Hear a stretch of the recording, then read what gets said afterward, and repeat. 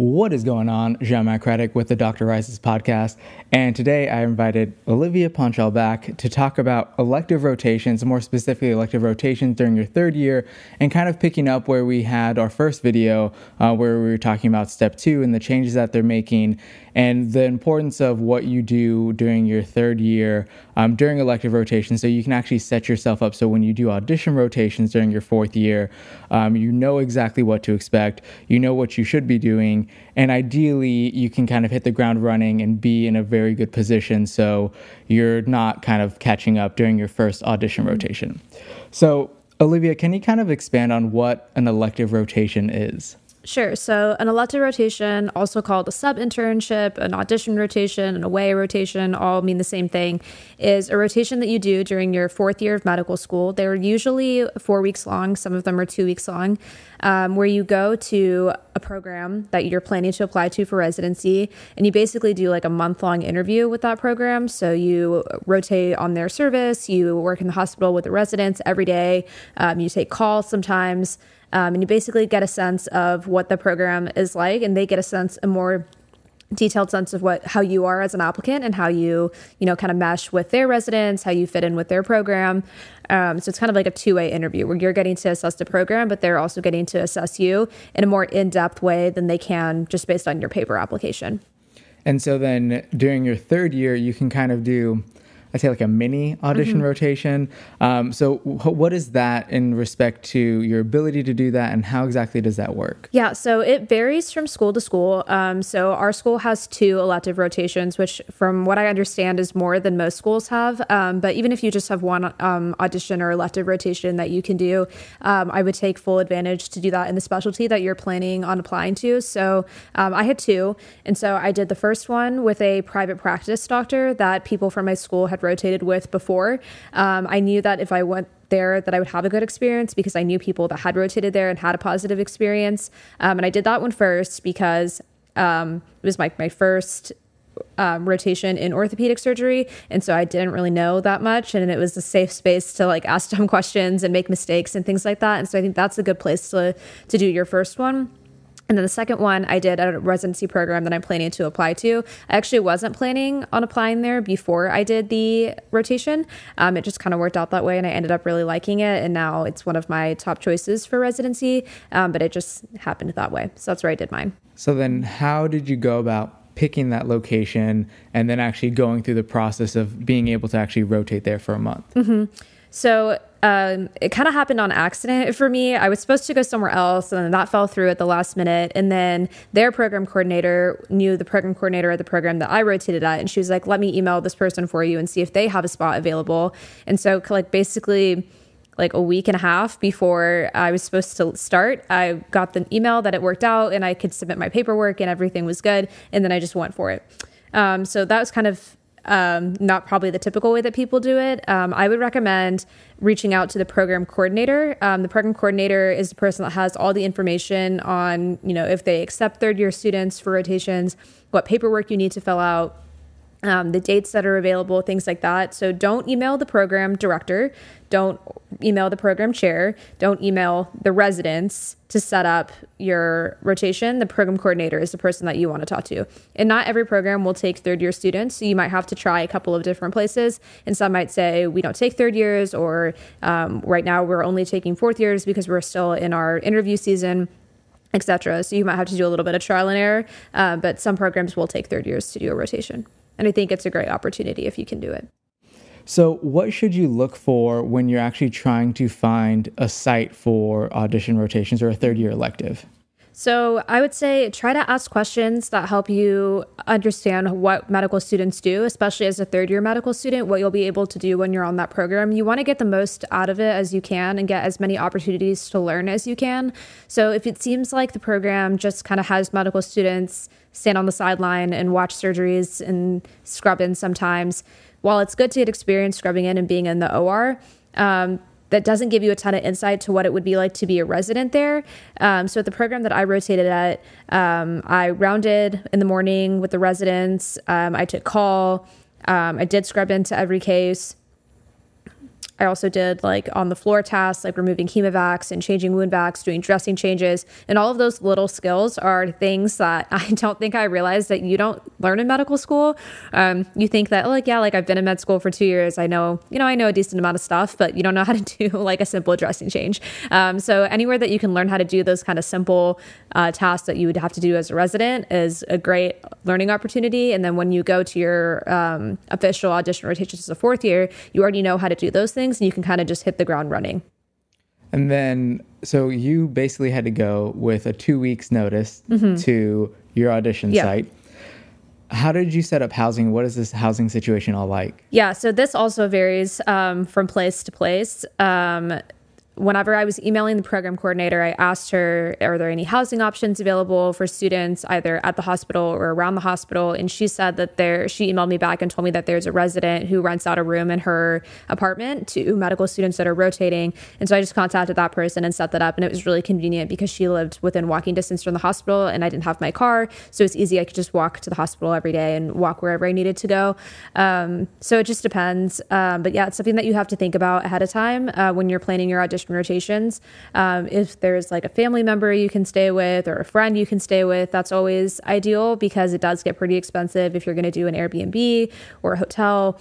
But staying with residents or using websites like Rotating Room, they'll post rooms available for rent for medical students, and you just kind of have to keep an eye out for that. But yeah, it's one of the challenges of audition rotations because all the data shows that the majority of people in competitive specialties, at least, will match at a program that they rotated at. And so just probability wise, it would make sense to do as many audition rotations as you can. But of course, there's limitations of time and cost that prevent you from doing that. But yeah, I think it's one of the things that programs need to address or schools need to create some sort of financial support for fourth year med students that are rotating because it's such an integral part to being successful in the match. Yeah, I know. I looked into this, is that they have like private loan options that you can during fourth year apply for because, I mean, you're a physician and that's the thing. But like you can't, this is again, another thing I looked into is you cannot get more financial aid during any school year. Like you can't get more than what they allocate for your cost of attendance. Right. But obviously your cost of attendance does include living expenses for 6 months, 6-way rotations across the country, which that's an Airbnb. If you're renting a car, that's renting a car. Or if you're not driving your car, then like, let's say you have, any other miscellaneous expenses, food, yada, yada, yada. Yep. And so, as you were saying, it can add up really, really quickly. And it can be a big barrier to doing more away rotations if, one, you don't have, financial support from, significant others, parents, yada, yada, yada, and you can't get more loans from school. Exactly. And for students that find themselves in that position, I would recommend looking at some of the national organizations. Sometimes they'll do scholarships for fourth year students. And also recently, some of the residency programs have also been offering scholarships for students to come do an audition rotation at their program. And so that's something to look into as well. And then you mentioned that you were doing kind of the, day-to-day tasks that you'd be expected as a resident, as a fourth year. What are kind of the big things that you kind of took away from it that you're like, okay, this is something that I'm super glad I did this elective rotation, that I learned this, that it's really going to help me when I'm actually going into my fourth year auditions. And so I don't look like I'm a fish out of water going into this rotation and just like, hi, I'm here. Yeah, honestly, all those small little tasks that I'd never done before.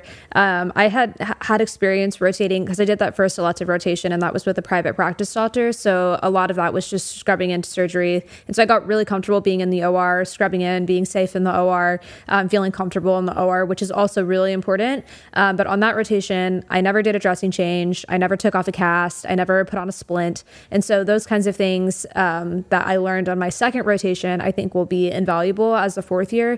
You're going to have to do that no matter what program you go to. Every program, you're going to have to take consults from the emergency room, which means getting splint supplies ready. And so just being able to kind of learn, all right, this person has a fracture at the base of their thumb. What type of splint are we going to put on? Are we going to put on a thumb spica? What kind of materials do I need for a thumb spica splint? And there's now, whenever I go to the next one, I'll just be like, oh, if I know where the supply room is, I can go get everything that I need instead of having to ask like, oh, do you want this, this, and this? It's pretty much the same everywhere. It's just, you have to figure out where the supply room is.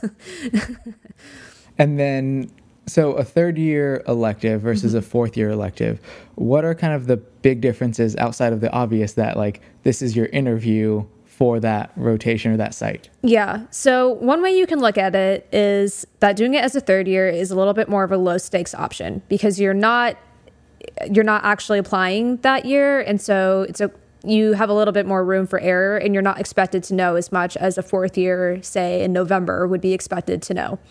But I didn't really choose to look at it that way. I chose to look at it like I'm going to go to this audition rotation and I'm going to work as hard as I can.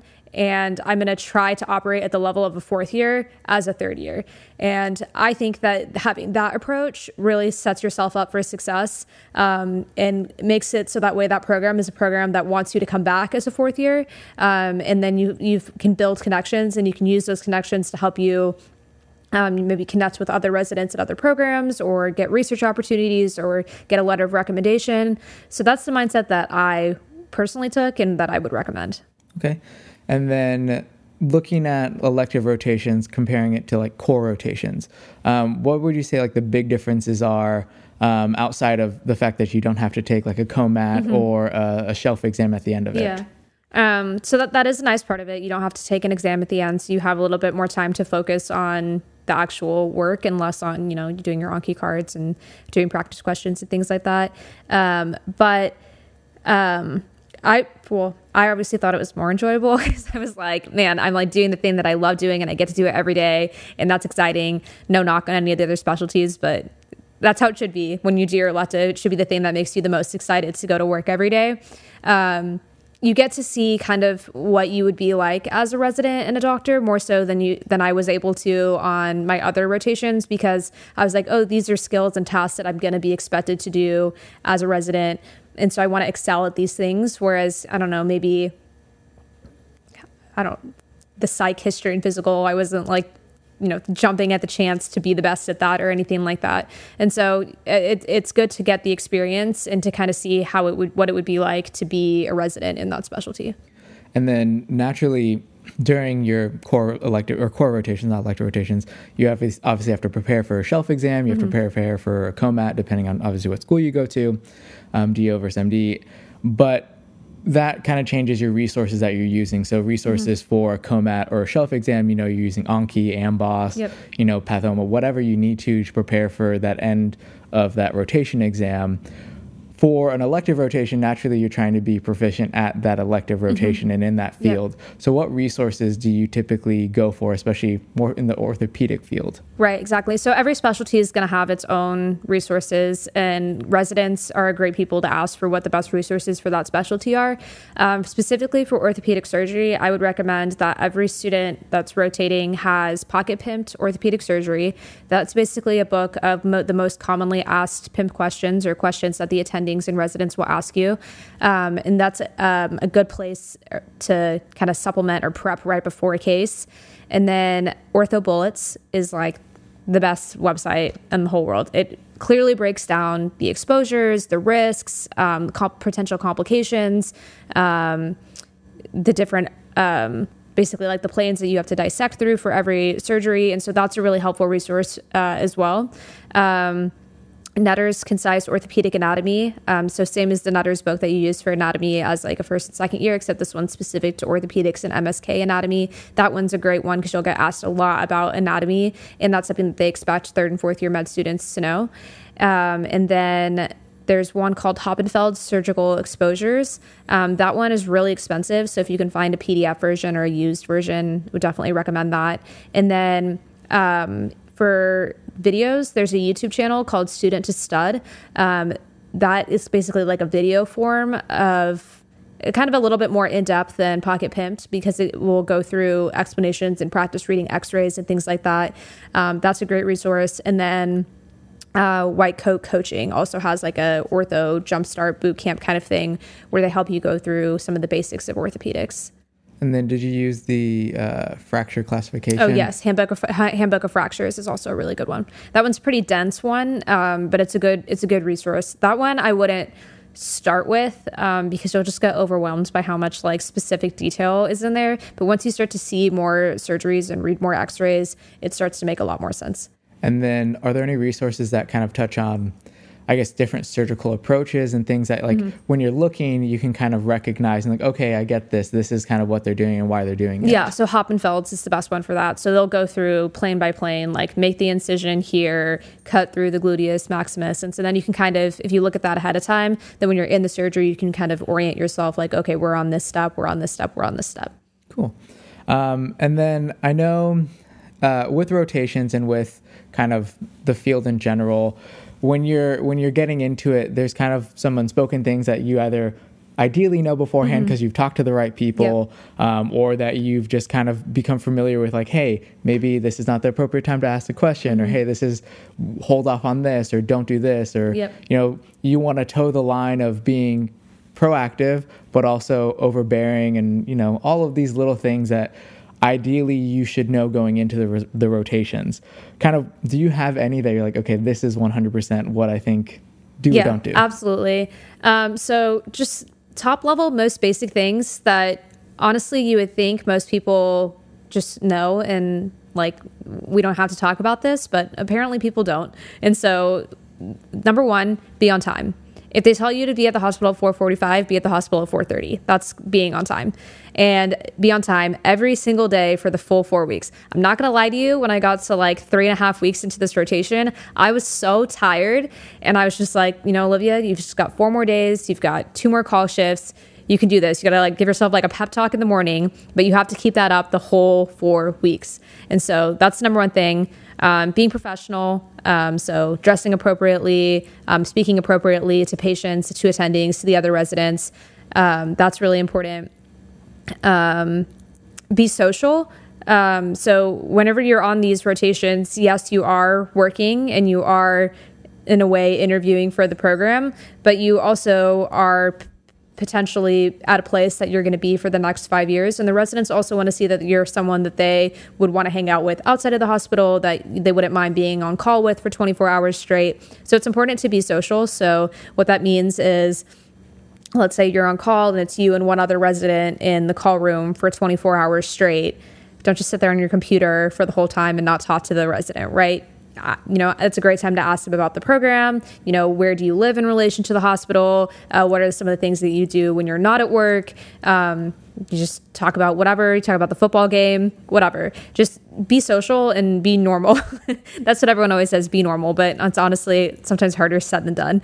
And then also if the residents invite you to a social event, like let's say after your last day of the rotation, they're like, hey, we're all going to go out for a drink at this bar across from the hospital. Do you want to come? It's totally fine to say yes. Say yes, go, be social, but also remember that you're on a job interview, so be professional. Have a drink and then excuse yourself to go home. Don't like stay out all night partying with the residents or whatever.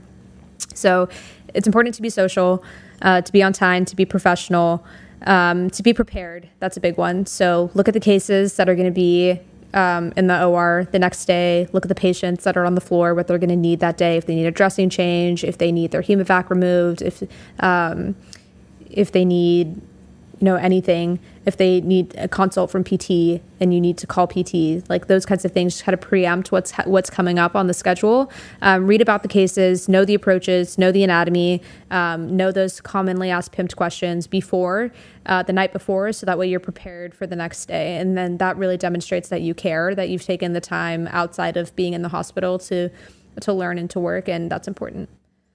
And then now looking back, since you've done 2 of your elective rotations, kind of hindsight being 2020, what is something that you either wish you would have known before starting your elective rotation, or in hindsight would have done slightly differently?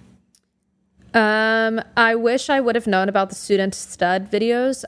Those were so helpful. And I wish I would have watched them before, instead of kind of like, I'd only found out about it, I think, like the 3rd week of my rotation, because one of the 4th years that was rotating told me about it.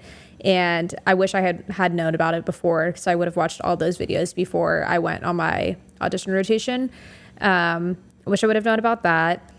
I wish I would have known some more of those like small tasks, like how to do a dressing change and what you need and all those kinds of things, and more, splinting experience. But I'm glad that I got the experience that I did on that rotation, because I feel better prepared for my 4th year rotations now. And then more experience reading x-rays. You will get asked to read x-rays even as a 3rd year medical student. You'll probably mess it up, and that's okay. But just practice as much as you can reading x-rays out loud. There's like we can go, that could be like a whole entire talk, but there's a correct way and a correct order to read an x-ray. And the more x-rays you look at, the more normal x-rays you look at, the more the easier it gets to identify the abnormals. And that's something that I'm still working on. I'm definitely not the best x-ray reader, but it's something that I try to work on, and will definitely work on more before my 4th year rotations. Do you know of any resources that you can use for x-ray reading / normal versus? Yeah, see, there's not really a good resource for that. So in some of the students' stud videos, I'll like pause it before they read the x-ray, and they have a whole video on how to read x-rays as well. And so I'll pause it right before they explain what it is and see if I did it correctly. But I wish there was just like a website where they would just like show you x-rays, and then you would just like type in an answer and then it would grade you or something. But there isn't anything like that, as far as I'm aware of. And then the other thing that's challenging is like if you want to practice with your friends, like your other classmates that are applying orthopedic surgery, y'all don't know what you're doing. I don't know what I'm doing. So like, I don't know if I'm right or you're wrong, or if we're doing it correctly. And so that's challenging. Fortunately, at our school, we have a lot of people that have matched from our school into orthopedic surgery, and have not only matched, but have continued to be helpful and supportive of students applying to orthopedic surgery now. And so they'll meet with us and they'll practice reading x-rays with us, and give us feedback, and give us a lot of opportunities to practice. And so I think that's a really good thing to take advantage of. And so kind of, wrapping things up, looking at, elective rotations, away rotations, and kind of the importance of, setting yourself up to be prepared so that way you're hitting the ground running, like I mentioned earlier. Mm-hmm. What are some kind of final words of wisdom that you'd have just for anyone that's kind of getting involved, getting started, either, as a first year, like what to expect, mm-hmm. As a 3rd year, or up and coming 3rd year, like, hey, this is really what you need to do. And then as a future 4th year, as well, getting involved. Mm-hmm. So as a 1st and 2nd year, I would say don't worry about it. You've got other things, I think, that are more important as a 1st and 2nd year, that you need to focus on to be able to be a good applicant for orthopedic surgery. And some of that we talked about the last time that we talked. And I think when you talked about it with Jesse as well. So I wouldn't say don't worry too much about your elective rotations as the 1st and 2nd year, but as a rising 3rd year, starting to decide where you're going to do your rotations as a 3rd year. My personal recommendation is, if you can, do 2. Do 1 at a safe space, and then 1 at a program that you want to apply to for residency. Sometimes people will say, like, aren't you worried that you might like shoot yourself in the foot and like take yourself out of the running because you're only a 3rd year and you're not quite at the level of a 4th year? Just don't let that happen to you. Do everything in your power to make sure that you crush your rotation. It's such an important opportunity, and such an advantage to have that experience as a 3rd year. So you just have to crush it. And then, so I would do 2 if you can. If you can only do 1, I would say do it at a program that you're planning on applying to, because you will get the opportunity to see what it's like to be a resident, which is a really important part of applying to orthopedic surgery. And you might decide ultimately after you do that rotation that it's not for you. And that's also important. So that's the flip side of these rotations as well. It might confirm for you that the specialty is it, or it might dissuade you from that specialty, which is also something that you would want to figure out as a 3rd year. And then for 4th year, leverage your 3rd year opportunities as much as you can for letters of recommendation or for help getting an audition rotation at another program. Utilize the residents, become good friends with them so that way they can help you as a 4th year. They obviously would love it if you match at their program, but they also understand that you're not just going to apply to one program, and that the objective at the end of the day is to match into orthopedic surgery. And so in all my experience, they've all been super helpful even if you're asking them about a different program. And a lot of them, they did audition rotations too and interviewed at other programs, so they can tell you from their experience a more recent perspective of like, oh yeah, I rotated there. This is what I liked. This is what I didn't like. This is something that they asked me that I didn't know the answer to. So just like make sure you know the answer to it, and things like that. And then be strategic with your fourth year audition rotations. Obviously, I haven't applied yet or matched yet, so I'm not the person to tell you whether or not my strategy is strategic. We'll find out. But take into account the cost. If you're going to drive, which is what I'm going to do, be smart about the order that you do your rotations in, so you're not driving from like California to New York to Florida to Chicago. So those are things that people don't necessarily think about, and all that factors into the cost as well. All right. On that note, what I'm going to go ahead and do is link all of the resources that you mentioned, your OP Med Twitter, which is your medical school Twitter. And then thank you so much, Olivia, for coming through, Ziggy, Zeus, Daisy, for taking up all the space on these seats. Yes, I know you. Yeah. And then if you haven't done so, go ahead, please like the video, subscribe to the channel, and I will see you on the next one. A bientôt.